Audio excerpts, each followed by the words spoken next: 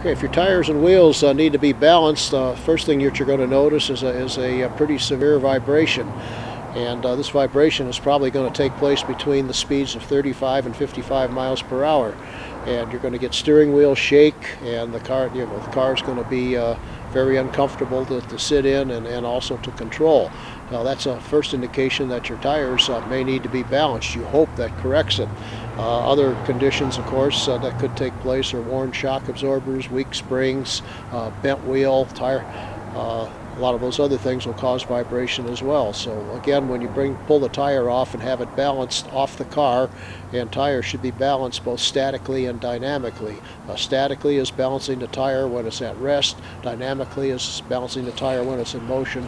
The new electronic machines compensate for both, and we place corrective weights on the tire to correct the imbalance. All tires and wheels need to be balanced, and you should have that checked at least every 10,000 miles.